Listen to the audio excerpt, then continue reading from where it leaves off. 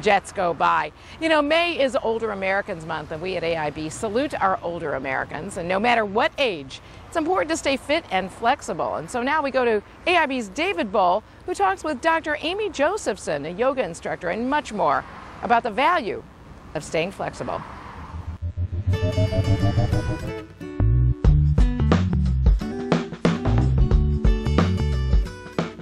Dr. Amy, it seems like a simple question, but it's one I really have never had an answer to. Can you explain what yoga means? Yoga is the joining together of the body, mind, and spirit. There's many types of yoga. Some are called, some names would be Ashtanga or Iyengar, or there's Power, there's Anusara, there's Bikram, which is in hot, you know, they put it in the heat. So there's so many types, but the really important thing is it's not necessarily as much the type of yoga, but when someone goes to take a yoga class, to find that instructor in that particular kind of yoga that works for them. Now, I've seen people doing yoga, and I'm not really sure I'm in the physical shape to be able to do that. Are there physical limitations? I always like to say everybody's body's different. But I don't believe that anyone can't do yoga. And one of the things I really stress to people is take the T out of the can't and say that you can, and just do it. And you do it to the limits of where your body is. And honoring your body is really huge in yoga. You definitely increase strength and flexibility. You're getting your body movement going, so the blood flows through the body. We want to feed all those organs with oxygenated blood. It's really good to learn, you know, as you do yoga, you're going to learn different form and take your body to better levels, because you could be the best athlete and you might not be able to do at that time a certain, you know, touching your toes.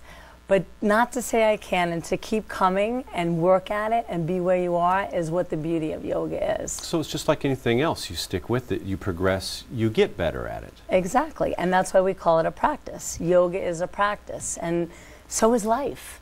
It's a practice. Well, how often would you recommend someone practice yoga?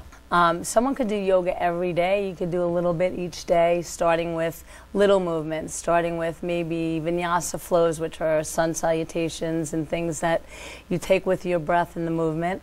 But, you know, again, it's so hard to, like, I wouldn't just tell someone, go 5 days a week, go 3. You know, it would depend on each person.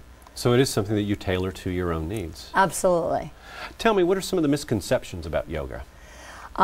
The misconceptions are, and I was even one of those victims who would never walk into a yoga class because I thought all you do is sit there and be.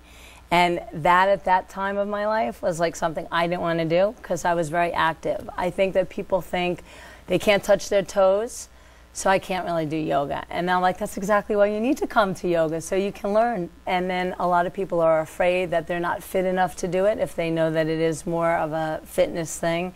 And it's just judging yourself before you try something new.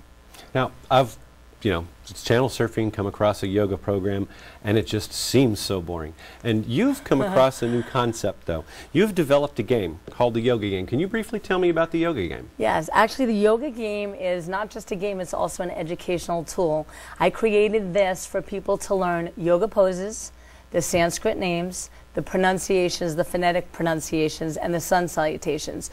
So people could just take this and learn it for people that are afraid to go into yoga. Or there's a game with a timer and there's cards and you challenge each other with the cards and you see if you could get it right, and then you play with the Sanskrit names. And then it's great because they're all color-coded, the cards, and they're beautifully art-drawn. So children love it, and it's great for families to get together and get some kids off the internet and doing something active, and to take to schools where there's more fitness.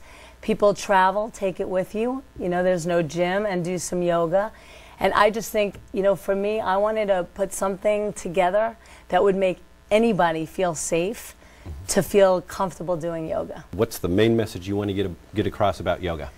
The main message I want to get across is that I think it changes people's lives, and if you're afraid, go for it, because there's probably a reason why. And if you don't like one class, try another, because you never know what's going to fit for you. And it will enhance your life physically, mentally, spiritually, and or emotionally. Thank you. You're welcome, David. And to you, I'm going to say namaste. That's how we end all our yoga classes. Namaste. Peace, love, and health. Oh, I really feel like stretching after listening to that interview David did with Dr. Josephson. I'm okay. Oglethorpe University's Museum of Art is currently exhibiting Indian art. It showcases some of the finest artists from the Indian subcontinent, as well as a diversity of faith traditions from that region. Oglethorpe